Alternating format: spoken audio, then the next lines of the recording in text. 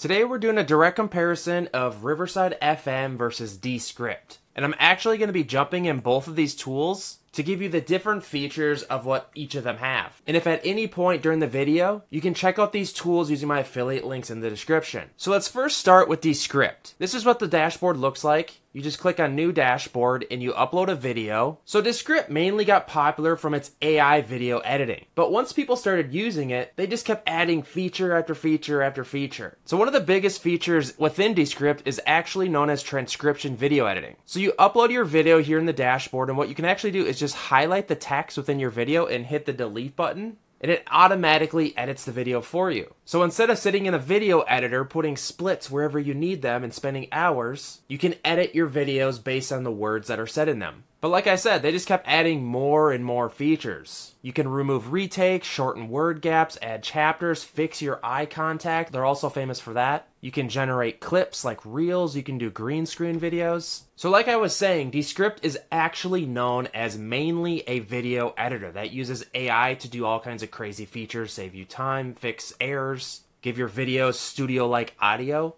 Then we have Riverside. So Riverside is kind of different. So Riverside is known for recording high-quality interview videos.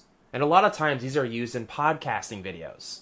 This is what the dashboard looks like. All you do is get in here, turn on your webcam here, copy this link, and send it to whoever you want to interview. And what they're famous for is the ability to record 4K interviews remotely. I repeat that. You can record 4K interviews using Riverside. So if you're doing a podcast, this is probably your tool. This is mainly what Riverside is known for. So they've recently added a new video editor, and it's somewhat similar to Descript's. You can do the transcription video editing where you can highlight the words and just delete them and it removes it from the video. You can add music, captions, brandability stuff. So yes, there is a video editor within Riverside, but I will say it's nothing like Descript. If you're looking for a tool for video editing, Descript wins for this. But if you're looking to record high quality interviews, Riverside has this done. And both of these tools have AI features like AI voiceovers and such like that, but it feels like every tool is doing this now. I hate AI voiceovers. Like, I'm just gonna say it. Who's using these? I don't know. Hit me up in the comments. Are you using AI voiceovers? It's just crazy to me how many tools are doing this. But as of recently, Descript is actually trying to compete with Riverside, and you can actually do recordings. So this is the same thing that Riverside has, except Descript is now doing it as well.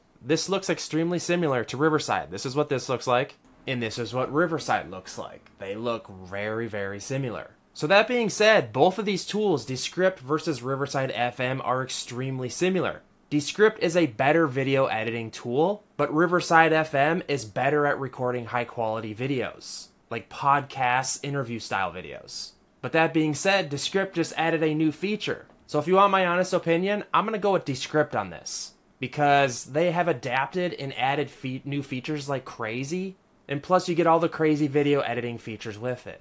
Me personally, I use Descript almost daily. I have 10 YouTube channels, I'm constantly fixing audio issues, and Descript, it corrects my eye contact problems. Again guys, if you're considering checking out these tools, please use my affiliate links in the description from one creator to another. I'm rooting for you guys, and hit me up in the comments. What type of content are you guys creating? Are you starting a podcast? Are you doing video editing? I would love to hear from you. Oh, and please consider subscribing. I'll see you in the next one.